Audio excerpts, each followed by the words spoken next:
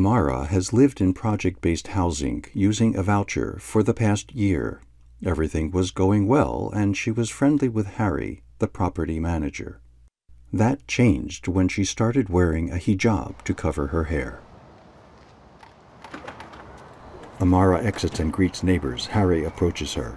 Hey, how are you? Good, how are you? Nice to see you. I'm good, thanks. Good to see you. Hi, Harry. Hey, Amara. How you doing? Good, I've been busy. How about you? Good, good. Is that my package? Yep, right here. Are you okay? That thing you're wearing on your head, is it all the time now? Yeah, I don't get what's up with you. Harry, it's a hijab. Muslim women wear it. Yeah, Muslim women, not American women. I am American and I am Muslim. It's who I am. You know, you have such pretty hair. If you were to take that off, the whole world would be able to see how beautiful... Stop. Oh, my... Sheesh.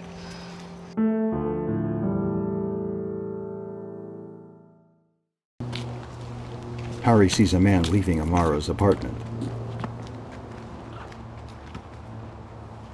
Harry immediately goes to Amara's front door and knocks on it. Amara! It's Harry. Hello, Harry. I gotta talk to you. What's wrong? I see a lot of Muslim types coming in and out of your apartment. I don't like it. What do you mean you don't like it? I mean, what are they doing here? I mean, where are they coming from? You move in, and now I got terrorists in this building? Terrorists? My friends aren't terrorists. You're just saying that because you hate Muslims. You're so ignorant, Harry. Yeah, look, you want to stay here? Lose the head thing. And keep those people out of here. Harry's remarks about Amara's religious faith, including warnings she would not be able to stay in her apartment unless she stopped wearing her hijab, calling her friends terrorists, and suggesting she is un-American, continued for several weeks.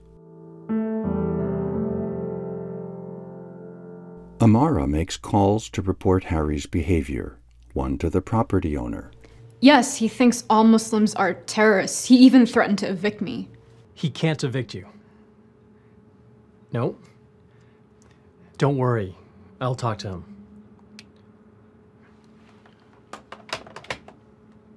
And another to the Public Housing Authority, which opens an investigation.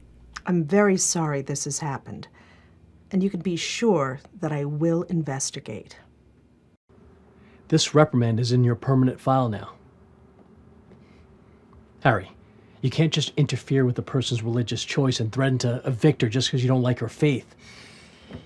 Harassment isn't just wrong, it's illegal. It's illegal? Yes, illegal.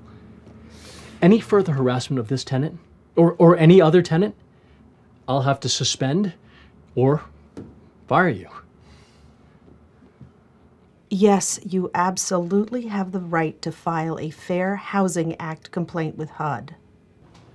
Okay, great. I just want to make sure that this stops and it doesn't happen to anyone else. Yes, I agree completely. Now, you can file a complaint with HUD online or by phone. Do you have a pen and paper nearby? Yes, I do. Okay. The website is www.hud.gov.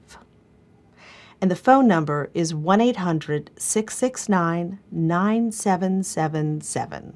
Thank you.